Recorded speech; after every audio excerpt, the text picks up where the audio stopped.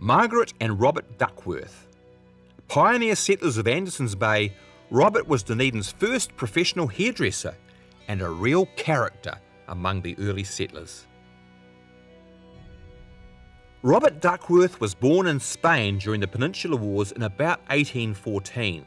His father, a Scottish soldier from the 5th Dragoons, who used various spellings of his surname, including Duckett and Duckett. Nothing more is known about Robert's early life until he married Margaret Humphrey, or Humphreys, in Edinburgh in 1835. Robert had trained as a cabinet maker and she was the daughter of a mason. Yeah, they lived in the Stockbridge area of Edinburgh, rather a nice place as you can see. Robert here in St Bernard Crescent and Margaret in nearby India Place. They were married at St Cuthbert's Church not far away in the centre of Edinburgh and later lived here at the other end of Bernard Crescent. In 1841, Robert was working as a gentleman's servant and his family lived at East St James Street.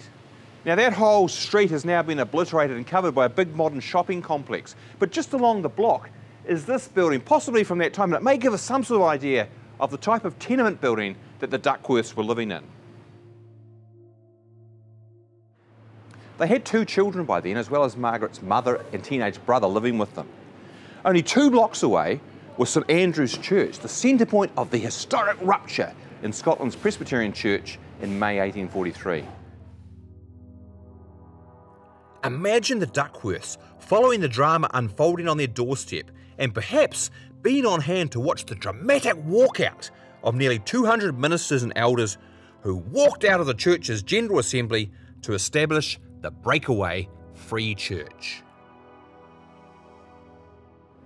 We don't know if the Duckworths supported the Free Church breakaway in 1843, but we do know that 5 years later they signed up to join the Free Church colonising scheme in Otago, lodging their applications for assisted passages to get there at the Association's office here in South Hanover Street.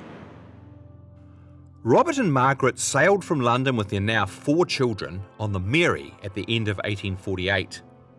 A 5th child was born in the very basic setting of the immigration barracks in Dunedin. The family then set up house in Walker Street and Robert returned to his trade as a carpenter. He added a second string to his bow by offering barbering services 2 nights a week at the Royal Hotel. By dint of his witty personality, he quickly became a favourite with his fellow early settlers and prospered. Within a few years, he was able to save his earnings and buy some land of his own here in Anderson's Bay, where he began a market garden. Asked by the governor what his occupation was, Bobby Duckworth replied, "A carpenter, a barber and a gardener, and I made a fiddle all out of my own head." "Well," replied Sir George, "you're sure to do well in a new country."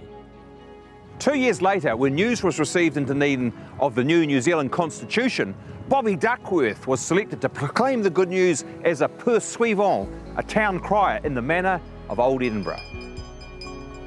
He went through the town ringing a bell and reading the proclamation, suitably mixing due solemnity and his customary humour to create an occasion of fun and celebration that was long remembered in Dunedin.